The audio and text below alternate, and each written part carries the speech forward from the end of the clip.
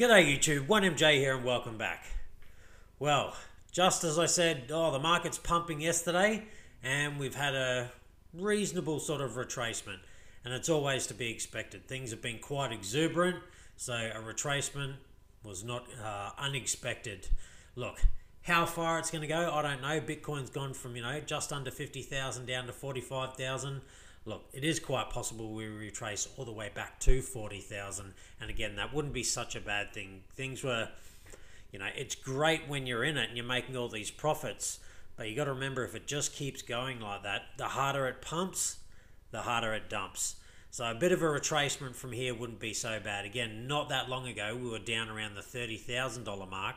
So if this retraced back to sort of 40,000, not that bad at all. And look, even if it went back to sort of 39,000, then that wouldn't be the end of the world. I'm kind of hoping it stays above the 40,000 and that becomes new support for a while, but we'll just have to wait and see. But I mean, look at the market cap, 1.4 trillion. We're nearly at $1.5 trillion. We were under a trillion like a week and a half ago. BTC dominance sitting around 60%, ETH dominance under 15% now. But look at the gas prices. Altcoins are just going crazy at the moment. Everyone's, going mental trying to get into every altcoin that they can. And that's usually a good sign that we might be near a bit of a top. Now, I'm not saying the peak for this bull run. I don't think we're there yet. I think we've still got some time to go. But I think maybe now wouldn't be such a bad time to take some profits. I'm not saying take a lot, and I never give financial advice. It's always just my personal opinion. But maybe, yeah, if you got some coins that are up a lot, right now wouldn't be such a bad idea to take some profits. Again, maybe take all your profits. It's really up to you. You need to make your own decision.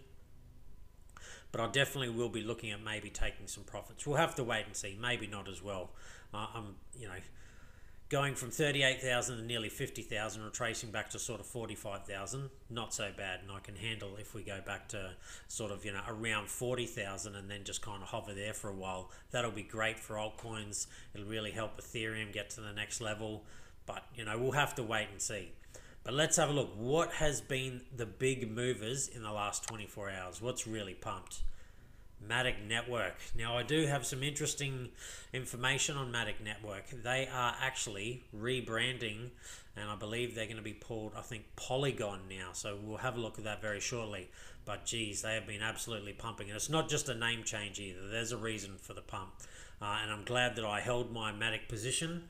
I mean, I've still had other coins that performed a lot better, but again, I still think it's early for Matic and they have a lot more upside. Pancake Swap, so the Binance chain coin are doing extremely well. Binance coin itself is doing extremely well. Filecoin, I'm glad that I held my Filecoin as well, even though it went down for a while. Synthetics Network, again, just continues to do better and better and has had a really good pump. So there's definitely coins that have pumped a lot. And again, these kind of moves not always should you take profits, but it's not a bad idea. You can't lose money by taking profits. Sure, you could miss some unrealized gains in the future, but what happens if the whole market does turn tomorrow and this was the peak and then all of a sudden you lose all those profits? So again, never financial advice. I'd never tell you what to do. You just need to make your own mind up. I'm considering taking some profits. I haven't done it yet. I've taken profits a while ago, not too much, a very small amount, and again I'm just thinking about doing that right now as well, but very small amounts. So I'm not ready to basically cash out. I'm still confident that the run has a lot more to go till at least sort of September, if not maybe March next year. But nothing is always the same. It will rhyme and be very similar, but not always the same. So we'll just have to wait and see. But what about losses, though, in the top 100? We have had a couple. So Dogecoin, of course, it's going to have a bit of a pullback. That doesn't mean it's done and won't go up any higher. BitTorrent, again, it went up nearly 200% over 7 days. So that's to be expected. Alpha Finance. But look, other than Dogecoin and 13%, retracement from a near 200% pump, not so bad. And then everything else is just low single digits. But that is what makes me a little bit nervous that maybe we might be seeing a you know, a bit of a top for now, not the top of the cycle. I think we have a lot more to go, but maybe just a little bit of a top for now, and again, maybe a retracement. We'll just have to wait and see. All right, let's have a look at the chart though. Look what Bitcoin has done. Oh, see, what a move. Now, another way to look at it is say that, look, we had a fairly brutal 30% retracement. That went for, well, really, I guess it stopped there. So let's say there. A 30% retracement that lasted 2 weeks. So that's reasonable. So shouldn't we just pump and continue to pump? Well, we only got to 42,000, so we've gone well over that. We jumped up, you know, $7,000 from there. So it wouldn't be unexpected that maybe again we come back down and sort of retest around this area, around the $40,000 range. Again, it's not impossible that we don't come down and bounce off this line here. Not saying that's what's going to happen. It's just a possibility and something we need to keep in our minds. And really, it's when we sort of scale out and then, you know, we can have a look at where we've come from. So from back here in March last year, so that's about a year ago. I mean, that's one hell of a move. Let's see what we've done. So we have gone from here. So in a year, we've gone up 1,100%. That's pretty good. That's not too bad at all. So now we just need to ask ourselves is how much more do we have? Well, it's hard to say. I mean, you know, we can go back to this one. Hopefully it'll load soon. And where was the low? So the low was here. So what about this last one? 2015, that was their low.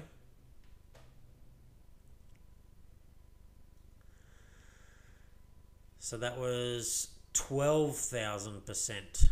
So that did a 12,000% rise in the last bull run. And so far, we're only at 1,000. So do you think it'd be safe to say that maybe we only do roughly half of it?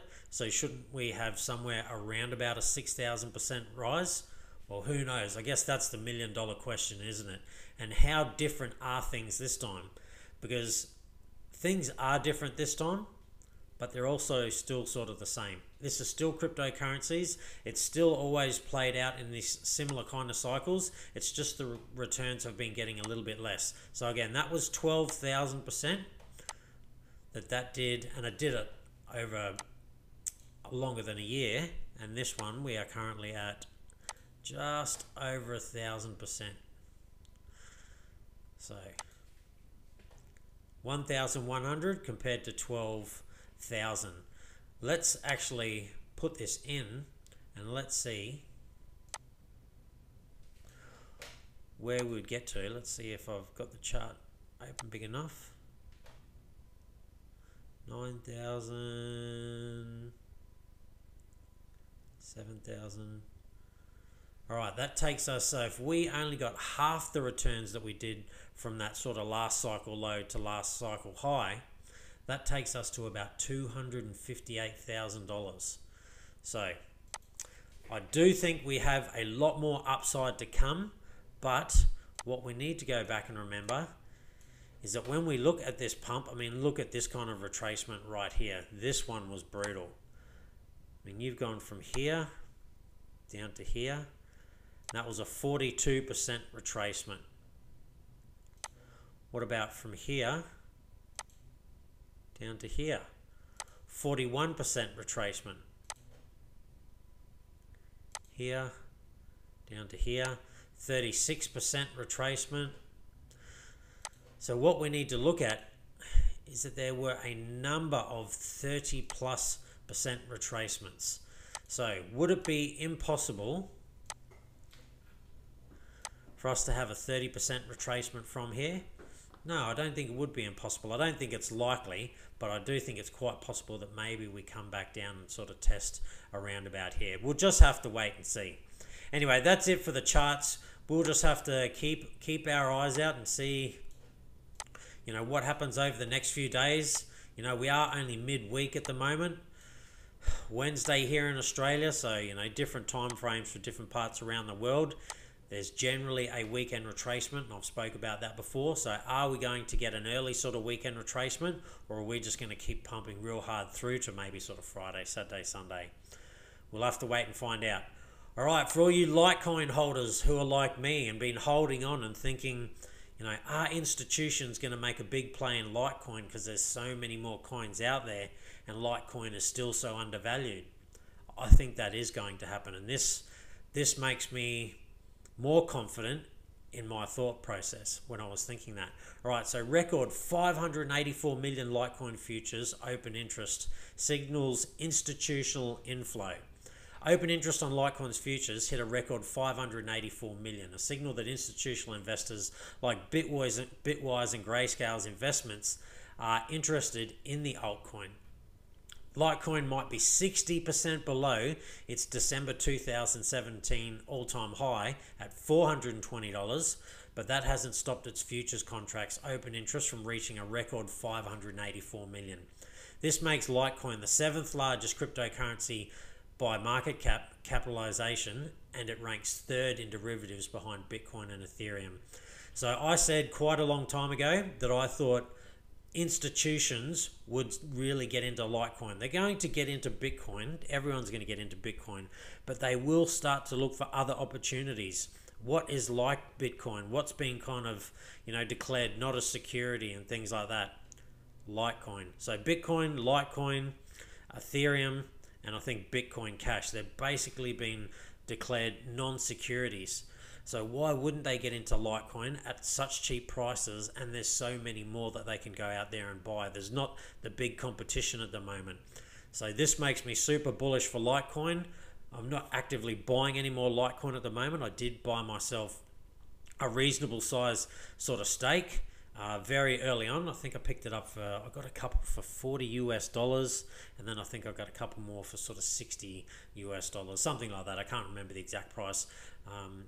Litecoin hasn't performed as well as a number of my other coins. It's performed better than others though, but this is what I thought would be coming, and this just makes me super bullish for Litecoin. I think there's much more upside, and particularly for the long term. I don't think Litecoin is going to disappear, joining up with Cardano and all sorts of other good news happening, and again, declared not a security. All right, DeFi Pulse. Seems there's a bit of argy-bargy going on. So DeFi Pulse, the website, they have banned 1inch from being on its platform, basically listing exactly where it is. It seems there's been some beef going on, and interesting here. So this is a tweet from 1inch Exchange. Hey DeFi Pulse, this is our official second request to list 1inch liquidity protocol on your service. Excuse me. DeFi is about freedom, and you shouldn't ignore our project with more than 2 billion total value locked just because your founder is building a competitor to our aggregator. Look, if that's the case, if that is why they haven't put them on there, then that's, yeah, poor form to say the very least. If you have a service that's out there, a website that claims to, you know, list everything, but you don't want to put them in there because you're building a competitor to it, well, then it's not really a very accurate site. But in DeFi Pulse's rebuttal to it, they have said that they have been pressured and threatened with violence and all sorts of things by members from 1inch Exchange. So bit of argy-bargy there as things are sort of heating up. Hopefully they get it sorted. And look, if DeFi Pulse really is legit, then they should just list basically everything that's out there. It should be a fair site to go to that tells you exactly where things are, and they don't sort of disguise other projects that'll be similar to ones they're building, so they can, you know, punt their own sort of stuff. But anyway, it is what it is. All right, Tesla gone out and bought a whole stack of Bitcoin. Is, you know, what's the next big company is what they want to know. So Larry Olson's Oracle could be next in line to buy Bitcoin, says Max Kaiser. After Tesla's purchase of 1.5 billion in Bitcoin, speculations emerged in the cryptocurrency field who would be the next giant name to enter the Bitcoin ecosystem. According to Max Kaiser, the host of the Kaiser Report, it would be US multinational IT behemoth founded by Larry Ellison, Oracle Corporation. So again, I do think that there's going to be more big companies that are coming in and getting to Bitcoin. Some big companies are going to hold off trying to get a better entry point, thinking that there's going to be a big dump. And look, at some stage there probably will be a big retracement, but will that big retracement be lower than where we currently are? I'm not sure. You know, with all the exuberance that's going on, and there's more and more people getting into Bitcoin, Visa's going to open it up to the world, PayPal's going to open it up to the world, you know, all these big businesses buying. I don't know. You know, any company that's not getting into it at the moment and expects to buy at a cheaper price, for their sake, I can only hope they're right. I'm not sure they will be, but we'll have to wait and see. Now, this is the one I was talking about. So, Matic Network is to become Polygon and focus on Ethereum scaling. So, I'll read most of this article. It was quite interesting. The popular Layer 2 scaling solution for Ethereum blockchain, Matic Network, has rebranded its project to Polygon. Upon the name change, Polygon also announced plans to enhance its support for the Ethereum network to scale faster and reduce growing transaction costs. Known as Matic Network until today, the project serves as an open source scaling solution for the Ethereum network, backed by two of the world's largest cryptocurrency exchanges, Binance and Coinbase. In a press release shared with Crypto Potato, the team announced the rebranding, which will convert the name to Polygon. The name change will coincide with a strategic shift that will see Polygon focus on creating a multi-chain system akin to Polkadot on Ethereum. This is what's interesting. Apart from the ongoing L2 secured chains and standalone chains, the multi-chain architecture plans to adopt various new solutions. Those include optimistic rollups recently unveiled by Cartesi, ZK rollups, and Validium. Polygon's modular SDK will implement all solutions to work together. It will enable different projects to select the scaling option that suits their needs best, instead of being bound by only one option. These developments will essentially make Polygon a layer 2 aggregator. Some of Ethereum's team and developers, such as Ryan Adams, Anthony Sassano, Hudson Jameson, and John Lilick, will join Polygon as advisors to ensure the creation of a larger front against Polkadot. So this is what they were worried about. And look, in all fairness, it's not just Polkadot, it's also Cardano and all the other chains that are coming through and are so much cheaper. Ethereum needs to get onto this stuff ASAP, and the full layer ETH 2.0 just won't happen fast enough by the sounds of it. So well done to Matic and all the people who held Matic. I bought it and watched it retrace about, you know, between 20 to 40%. It was fluctuating, and I was contemplating selling it a number of times, and I was like, no, I really believe in this project. I love what they're doing. And now the fact that they are adapting even more, because they were just focusing on, I think, optimistic roll-ups, if I'm correct, but now they're moving into all these others as well. It will make them a much more dynamic and usable platform, and they could become, you know, one of the major layer 2 solutions. So, super bullish news, and I can't wait to see, what happens with this project. Very, very interesting. Because at the moment, it goes on to say down here that, you know, transaction costs were nearly $25 that was just for a basic gas fee. There were ones that were a whole lot higher, and particularly in some of these DeFi platforms. So, keep a lookout for Matic Network. All right, Federal Reserve Bank of Louisiana is keeping a close eye on Ethereum-based decentralized finance. A February 5 report titled Decentralized Finance on Blockchain and Smart Contract-Based Financial Markets comes with warnings about smart contract security, scalability, and other risk factors, but is otherwise bullish about the innovation. DeFi offers exciting opportunities and has the potential to create a truly open, transparent, and immutable financial infrastructure, wrote Fabian Sahar. I don't know how to say that. I've butchered, I'm sure. A University of Basel professor who specializes in distributed ledger technologies such as blockchain. This is the start, ladies and gentlemen. They will all move to DeFi. Now, not every DeFi project is going to last, but there will be numerous ones out there. It's not like there's going to be one DeFi project, like it's only Aave that can do it.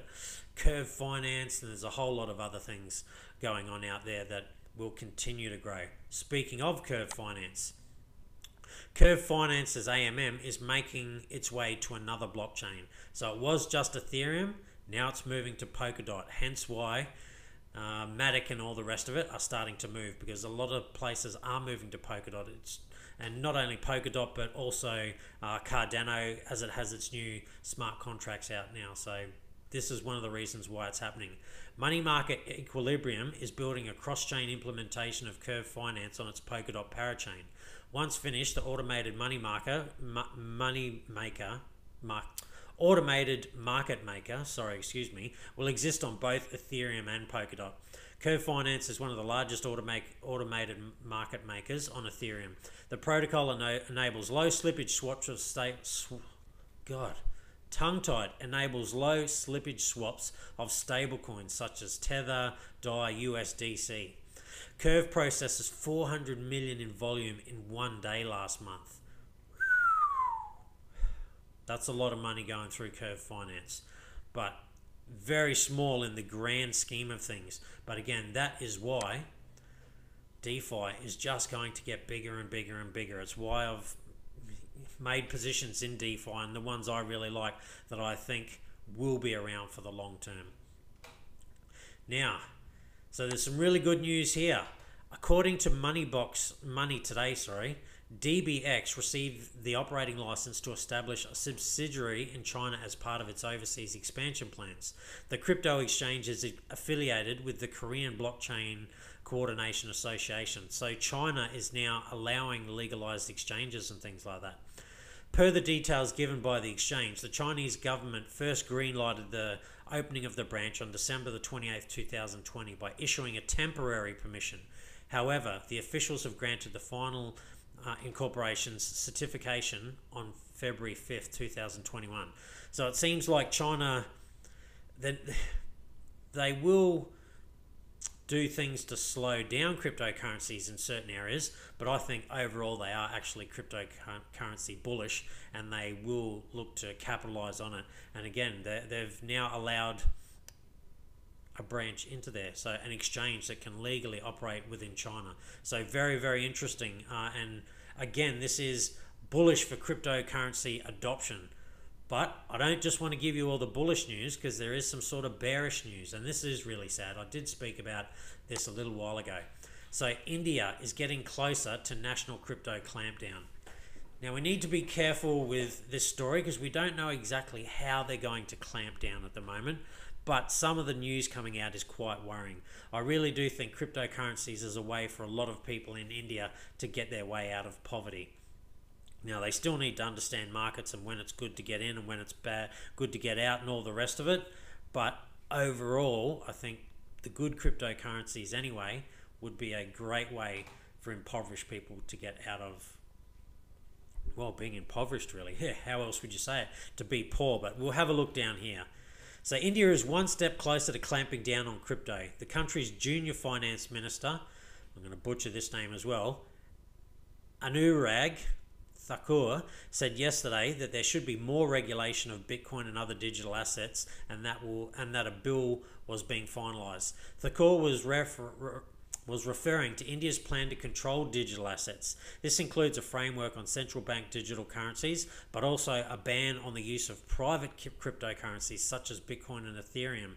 The bill, however, does not yet go into further detail, and it isn't clear how exactly Indian citizens will be restricted in their use of such assets. So this will be really sad if they actually ban things like, Bitcoin and Ethereum. What? Just tax it. There's going to be plenty of money to be made in taxes and all the rest of it. And if you build infrastructure around it, then you won't have to worry about all the bad plays and all the rest of it. But to try and ban it, this really is disappointing. And again, particularly for people in somewhat impoverished nations. I mean, India is not poor by any stretch of the imagination, but it has a very large population, and there is a number of that population that are impoverished. and cryptocurrencies I really do believe would be a way for them to get out of that. Now, not all of them, but at least some of them. And by cracking down on that, I think that's really disappointing. But what can you do?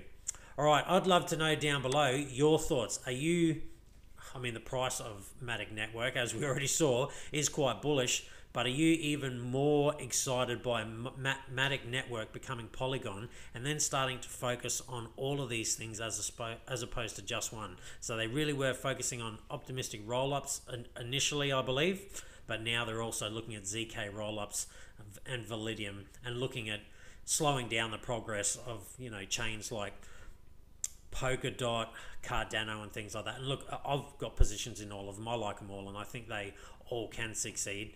But if Ethereum wants to stay number one and be the, you know, the biggest one of them all, they need to get layer 2 sorted out oh so quick, and they need Matic, you know, XDAI stake and other platforms like that to quickly come through and sort of save them, because at the moment a lot of things are moving across to, again, things like Cardano, cheaper fees, things like Polkadot, cheaper fees, and look, maybe even Tezos and, you know, EOS and other things in the future. We'll just have to wait and see, although I'm not sure how EOS is going to do, as Dan Larimer left it.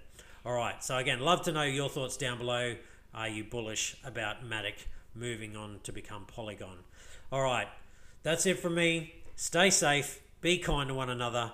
Hopefully you're on that gain train, and I'll see you next time.